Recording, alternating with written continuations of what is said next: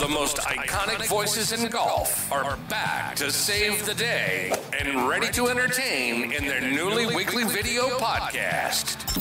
Kostis and McCord, off their rockers. We're here with another edition of Kostis and McCord off their rockers. We're back in Arizona, and Peter, Gary, and myself, Mike Abram, co-host and producer, we got to thank all of our viewers, all of our subscribers. Thanks so much for helping us grow this show, and we're going to take it to new heights in 2024. A lot more episodes to come. Thanks to our great sponsors, Swing U and the Swing U app, Foresight Sports, their launch monitors, their sim in a box. Coach Kostis, Peter, uses them on all his lessons. Also CMC Design, makers of some of the coolest, best head covers, towels, golf equipment, fun things for tournaments. Go to cmcdesign.com to find out more. Of course, Bono's Barbecue. We're having chicken and ribs. My wife's barbecuing tonight, and you can't miss Bono's Barbecue. Whether you go to their store or get some of their sauce, it's amazing stuff. Earlier this week, I had the pleasure of attending the Arizona Golf Hall of Fame induction ceremony. 4 people were inducted: Wade Dunnigan, Judy McDermott, great PGA Tour player Howard Twitty, and our very own Peter Kostis. Peter was incredible. Of course, he's had a phenomenal, legendary career, and they were wise in putting him up last because he really entertained the crowd. And Gary and I were able to be there along with one of Peter's students, Paul Casey. It was a great time to be had, and you're going to get some of Coach Kostis' great lessons. Again, every episode on Kostis and McCord off their rockers. But today, we've got a great guest with Gary. Gary calls him the most incredible athletic freak. Not only has he played professional golf, not only has he qualified and played in the United States Open, he's the course record holder at Whisper Rock. He's an ultra marathoner, former Olympic level skier. And without further ado, let's go to Whisper Rock, Gary McCord, and our incredible guest today. Look at this. That's a golfer.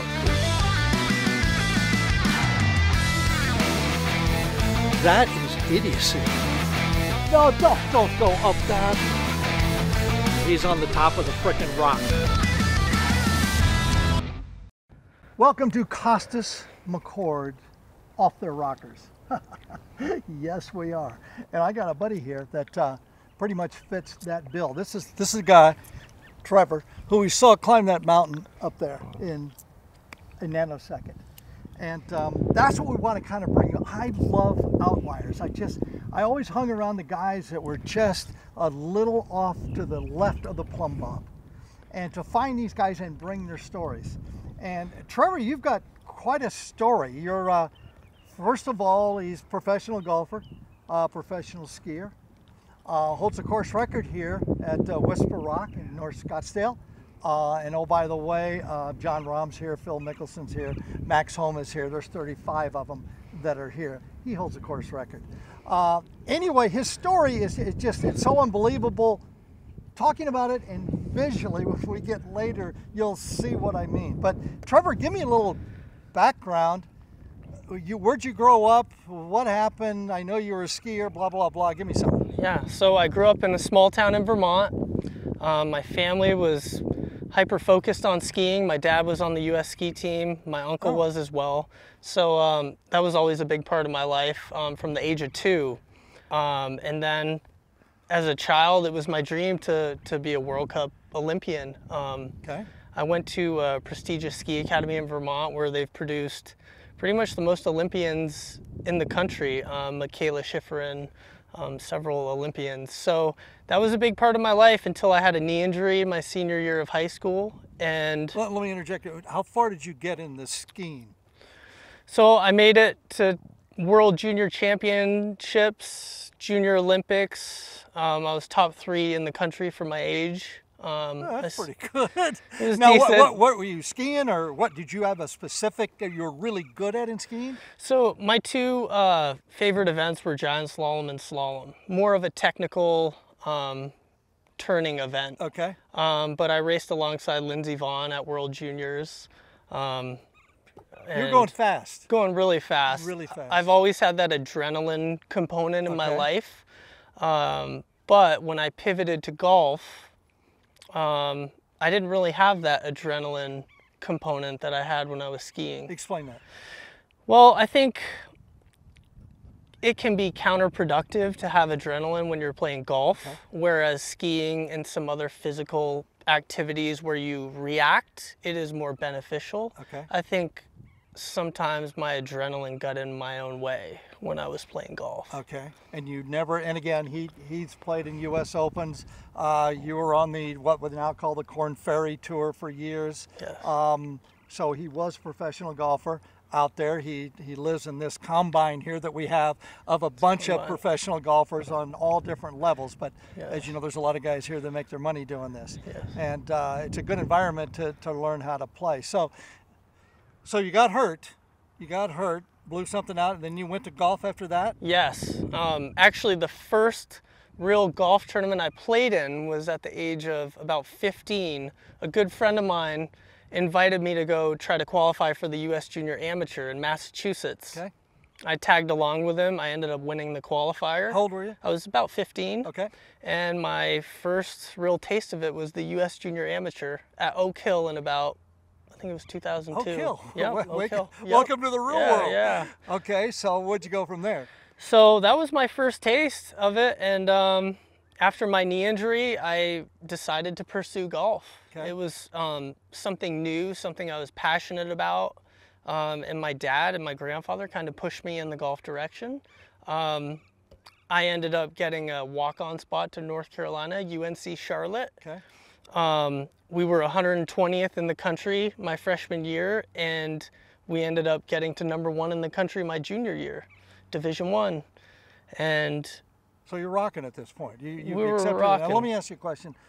When you got healthy and you're playing golf, did you ever go, yeah, you know what? I need that adrenaline. I want to go back and go downhill. I definitely associate and identify as more of a skier than I do a golfer. Really? I've just always gravitated towards speed, whether it be driving fast or just pushing the limits, where I think... And we'll find out a lot about that a little later. Go ahead. I just think managing my golf game, I didn't play the percentages like I should have. I would go for par fives and 2 where maybe I should have laid up to a yardage, but that really didn't stimulate me. I wanted, if I had an opportunity to pull off the shot, I would try to do it. And now let me interject a little bit here. I played a lot of golf with you out here just to help you kind of look at you analyzing yourself from a guy that did television and everything else. His swing speed is exceptional. We're going to find out later why. Exceptional, I mean, he hangs around 130 miles an hour. I'm guessing your ball speed is buck 90, 190 miles an hour, could be something like that. And he's the longest, straightest driver I've seen, and most of the guys, in fact, the caddies told me that out here at Whisper Rock, which right now I think we've got 2 NCAA champions that are caddies out here, and they go without a doubt. And again, John Rahm plays here, Homa, Phil, there's a bunch of them here, and he's the longest and the straightest. But when I played with him, I noticed one thing. You always hit driver. When if I'm caddying for you, I'd never let you hit a driver. You kidding me? You're always trying to fit it into a 4-yard area, and it's catastrophic if you miss. And I could see right away, I didn't know why with your golf swing, which is technically about as good as you can get, why, and then I saw why. Your adrenaline rush takes you and really takes you hostage. It does. I've always had the habit of kind of jumping into the deep end and figuring out if I could swim. And I've kind of applied that to sort of everything I've been interested in, is I want to push it. And I kind of worry about the consequences later. And I think as a golfer, it's not conducive to good golf. Now, tell me about, so now your journey goes in and you start playing golf, you start competing, and now all of a sudden you get on the well, at that time, when I played, it was the Ben Hogan Tour. Now it's the Korn Ferry. What was it called? My first year was Nationwide Tour. That's it? Yep. Nationwide? It was the first year. It was in 2010. I had just qualified for the US Open in '09, and I was in the top 15 through 2 rounds. So, you know, I was cruising. I was kind of on an upward trajectory, playing with Dustin Johnson and a lot of the top players of today. So. And what'd you learn? What'd you learn early in? I mean, you're really. We're going to have you fill out your report card right here. What you knew your problem. Okay, how did you address it? I got too much adrenaline. I go for things. Do I have to stop this insanity, or do I just let it play out? What did you learn? I learned nothing. Nothing. I learned that I like to hit driver, and I don't like to practice putting. Okay. I only like to practice the things I'm good at. Okay. Man, there's all those boxes that failure. Yes. You're checking. Yes. You're checking with your talent. I mean, you had extraordinary talent, and you checked every wrong box. Yeah, looking back, you know, I could have been more structured. I could have looked at it as more of a business opportunity, whereas I kind of just wung it. And you know what? We were sitting there looking at you on the driving range, and we had a lot of balls in the back. And I'm there with Sedlowski and Bob Tway and those guys, and playing with you and so forth. And I'm going, you know, he's not real big, and he's generating a lot of club head speed. And so how did you go about, what was your process of going, okay, if I'm going to hit it, a driver on every hole, let's hit it far on every hole? I would say that was the one component of golf where I was being athletic. Okay. I didn't have a lot of thoughts, whereas putting, for instance, I was less of an athlete, whereas I was more athletic when I was swinging the driver. And I think if you can get to a point where it's on autopilot, it's a good place to be when you're playing golf. So you develop this speed, and then at one point, I know, believe me, I know, you get playing, and pretty soon you start having conversations with yourself everywhere. Like in baggage claim, I had most of my conversations with myself were at baggage claim, waiting for my clubs to come off, to go to another event. I was going to miss the cut or play bad, and go, what the hell are you doing? So at what point did you go, what the hell am I doing? I'm going to do something else. I felt like I was spinning my tires because I knew I wasn't playing to where I wanted to play. However, I didn't know how to get to the next step. Mm-hmm. So I think learning to identify what you need to work on is huge. And now I think you see nutritionists, you see trainers, even with the teaching, we have all these aids that now quantify numbers. Mm-hmm. Whereas before it was, you look a little under, you look a little over. You know, we have these objective numbers that we can work towards, and I think that really gives you clarity, and it gives you more hope that you're not spinning your wheels endlessly. That is one thing that I love about fitness, is I feel like it's one of the most fair things as far as the work you put in is the work you get out of it. Okay. So the more effort you put in the gym, you know, if you put 100% into the gym, you're going to get 100%. If you put 40% in the gym, you're going to get 40% out. So I think where I became addicted was I was working really hard on my golf game and I never saw the payoff. Whereas when I got into fitness, I worked hard and I did see the payoff. I did see the sweat equity. So I think that turned into an obsession for me. And by the way, that's why he's sitting right here.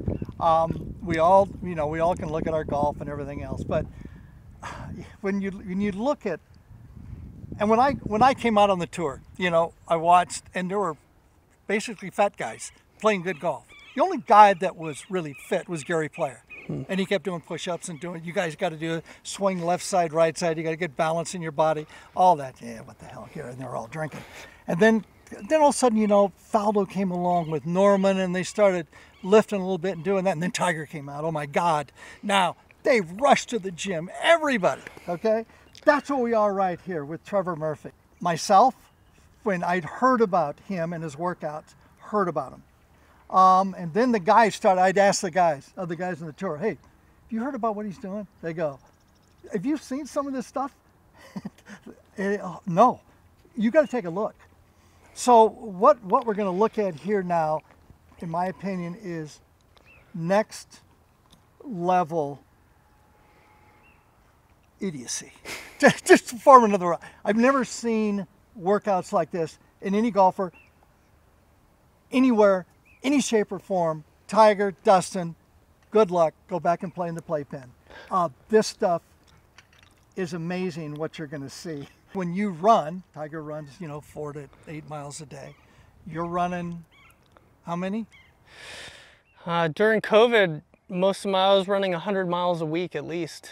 100 miles a week. Yeah, so you would just run over mountains and do all that. Yeah, it definitely was not on pavement. It was in the mountains. It's going up and down. Yeah, a lot of. I was training for my first 100-mile ultra marathon during COVID, right after I quit playing golf. Really? That's all at once? All at once. 100 miles, Yep. all at once. Yep. Not Yep. like a mile and then rest for a day and then all at once. All at once. How many of those did you do? I've only done 100. I've done multiple 50-milers.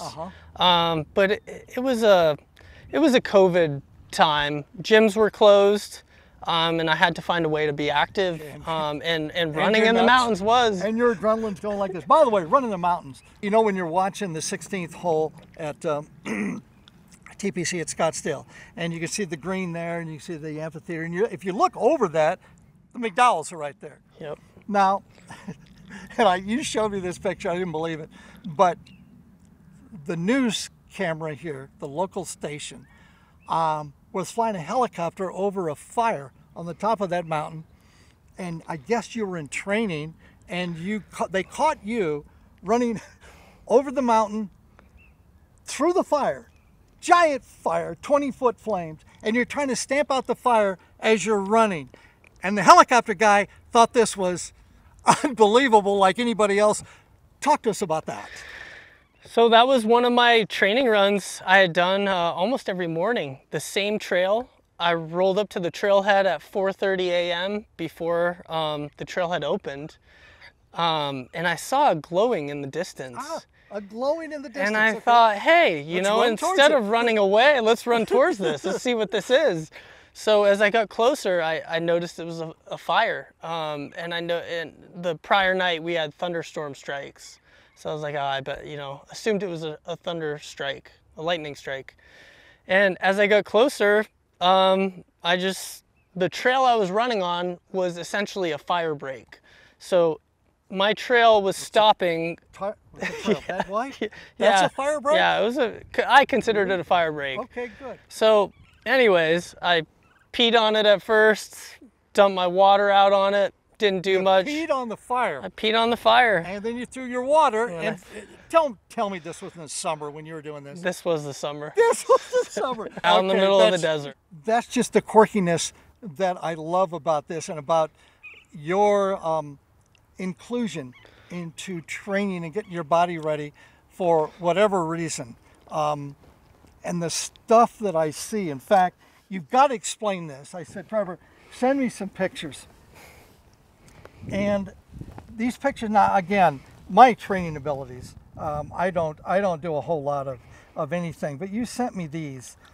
And the first one here, you're on a bar. It looks like a bar. You've got a ball there, and you're going to do something stupid. So this is. So let me just play it for me. Now, oh my God! I mean, I would break my knee. What is this? So this is like a elevated curtsy pistol squat. So the reason elevated curtsy yes. pistol squat. And mainly the reason for this is mobility in your hips. Okay. Getting into a deep squat. How do you do that? A little bit of stability as well involved. Honestly, how long did it take you to do one of those? Honestly, it's been perpetual training from early skiing days to now. So you did that skiing days. Okay, that looked really hard. Yes. Okay, really hard. How many of those you do on each leg? About 10 per leg. 10 per leg. Yep. 10 per leg. Okay, now this one we're making friends. It looks like with a wall. And you're on AstroTurf and you got your legs out at 90 degrees to your spine. And then you got one hand up. So this you're is drinking one night and fell down and went, oh, hold it, I got to exercise. Essentially. So explain this. So this is like an L-sit on steroids. This is more of like a gymnast core movement, and I added an extra little element by elevating one arm, just to get a little, a little different. How long can you hold that? Probably about a minute. A minute? Probably about a minute. Huh. Looks like your abs are doing okay. Don't look. Those are photoshopped in. Those are photoshopped. I would do that to me, yes.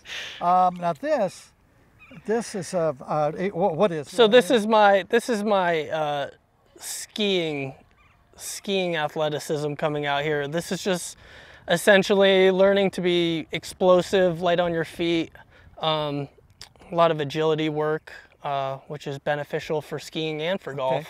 And obviously both sides. Both sides. And you're doing 15 of those, something like that? Something like that. A lot of these plyometrics, a lot of these exercises I do for time. So anywhere between 30 and 60 seconds. Okay. How long is your workout when you sit down and go in? It can be anywhere between like 2.5 and 4 hours. 2.5 to 4 hours. And every time I look at these, there's nobody in the gym. It's dark 30 in the morning? Yeah, I typically get to the gym at 4:30 in the morning.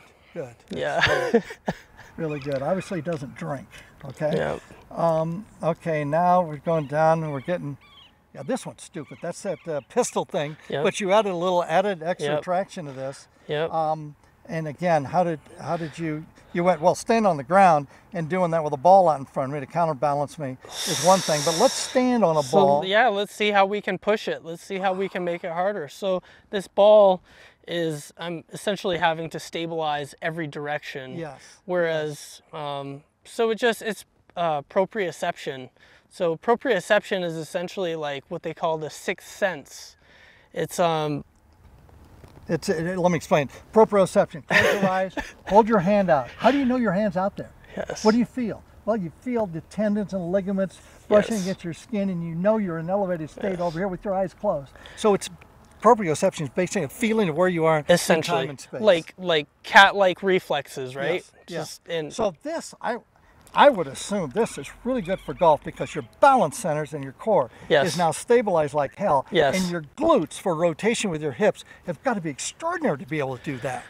Yeah, there are benefits essentially to anyone that can do this. Can anybody do that? Have you ever seen anybody do that? I have not. I haven't no. either. First time I saw anybody do that, and I went, no, I'm not. We got to get you doing that, you Gary. You look like a seal.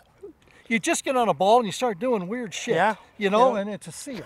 Now this one, for all of you guys out there and girls that are, getting up over 50 towards my age, I suggest you don't watch this next one. Just go get go to the refrigerator, get you a glass of water, stay there for a second, because this hurts.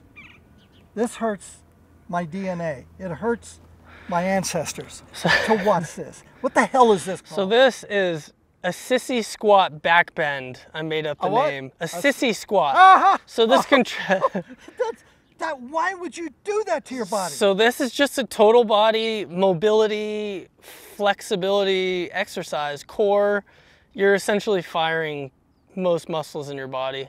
How long did it take you? Did you do that the first time? I did. The first time you did that, and you didn't blow up every muscle in your stomach? I did not. Luckily. I can't even watch that.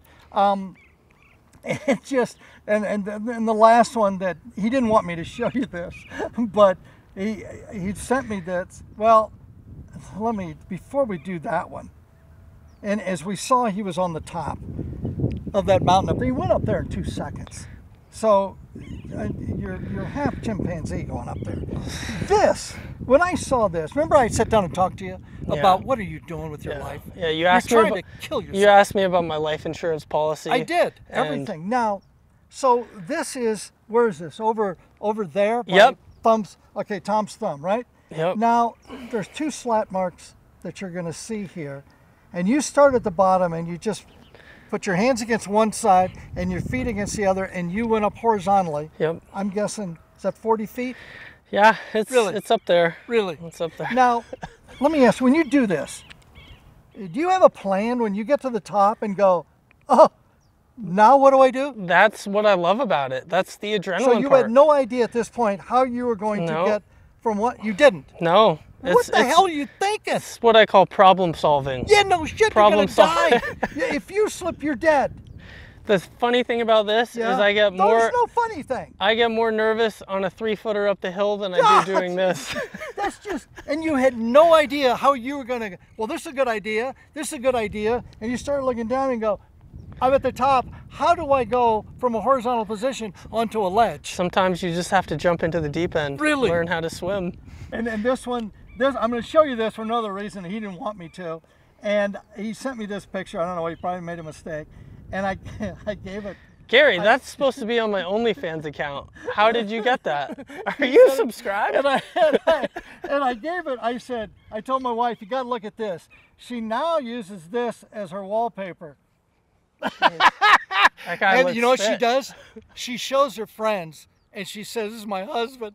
And they go, what? So you've become very famous in that circle of women that want to look at that picture. Wow, we know Gary McCord loves to find the outliers, the freak athletes, and boy, Trevor Murphy is that for sure. Don't attempt any of that bouldering or rock climbing unless you're a professional. Trevor is unbelievable. Don't go away, because when we come back on Kostis and McCord Off Their Rockers, we've got a great lesson from Coach Kostis, from Peter, and we've got more for you very soon right here on Kostis and McCord Off Their Rockers. Kostis and McCord Off Their Rockers is presented by Swing U. Check out the incredible Swing U app. It gives you great GPS course data from tee to green, and including green reading. And you know, even simple strokes gain features can help you improve your game. So go out and check on the App Store or at swingu.com. It's a great app. It'll shave strokes off your game.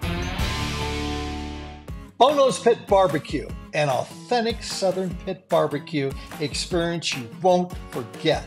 At Bono's, you'll find a genuine down-home pit barbecue experience, the whole experience. Our entire menu is smoked and prepared in-house, from our mouth-watering smoked meats to our delicious sides made from scratch.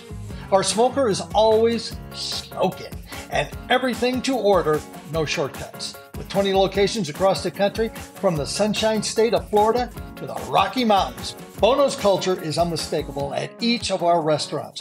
We offer incredible opportunities for franchisees. To find out more, visit our website, bonosbarbecue.com/franchise. And remember, if you don't have a pit, it ain't legit.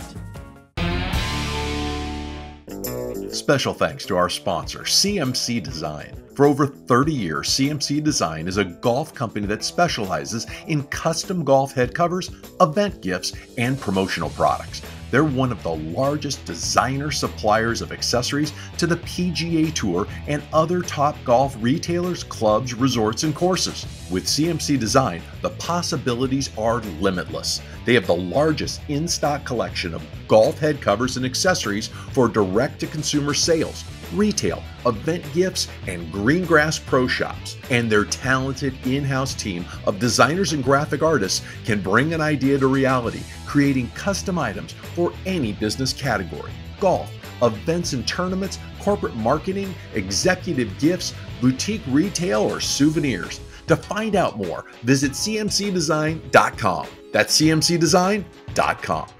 Visit our website, kostismccord.com. Subscribe to our YouTube channel or podcast, and follow us on social media at Kostis McCord Off Their Rockers. Now it's time for Coach Kostis. Peter gives us some great tips to help our games.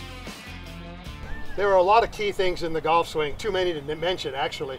But one of the most important is the rhythm and tempo of your golf game. Because if it gets out of whack, it's going to make it really difficult for you to sequence the parts correctly and get the most out of your golf swing.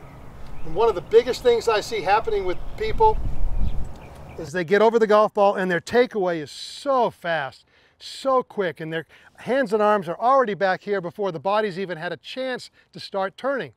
So you've got to be able to keep the rhythm of the club head and the hands and arms off the ball somewhat subdued so that you've got the ability to give yourself time for your body to turn and pivot. Drill I really love for this. I put a ball about 6 or 7 inches behind the ball I'm going to hit, and I put it right on my target line. Now what I don't want to have happen is this. I don't want to have you take it back and whack that ball 6 or 7, 8, 10 yards back there. That's no good. So what I want to have happen is I want you to be able to push this club back. I push this ball back with the club maybe 4, 5, 6 feet. It kind of depends on the turf you're hitting from. But when you learn to take it away there on a consistent basis, there, when you can get that sensation, then go ahead and put the ball down and go. There's no reason to yank that club back. That's like saying, if I really get in reverse out of my driveway faster, I'm going to get to town sooner. Not going to happen. Take your time going back, take your time off the ball, and you'll be much better positioned at the top of your backswing to sequence properly coming down. Kostis and McCord Off Their Rockers, presented by Swing U. We'll be right back. GPS, scorecard, stats, instruction. Join more than 6 million golfers who use and trust Swing U. Get accurate distances to greens and hazards. Store your rounds and scorecards and receive a handicap for life. Upgrade to get wind speed and elevation, plays like distances, shot tracking, club recommendations, green reading maps, strokes gained stats, and personalized lessons and drills. Download Swing U and start owning your game today.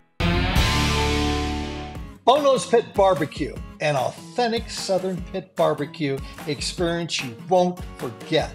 At Bono's, you'll find a genuine down-home pit barbecue experience, the whole experience. Our entire menu is smoked and prepared in-house, from our mouth-watering smoked meats to our delicious sides made from scratch. Our smoker is always smoking, and everything to order, no shortcuts. With 20 locations across the country, from the Sunshine State of Florida to the Rocky Mountains, Bono's culture is unmistakable at each of our restaurants. We offer incredible opportunities for franchisees. To find out more, visit our website, bonosbarbecue.com/franchise. And remember, if you don't have a pit, it ain't legit.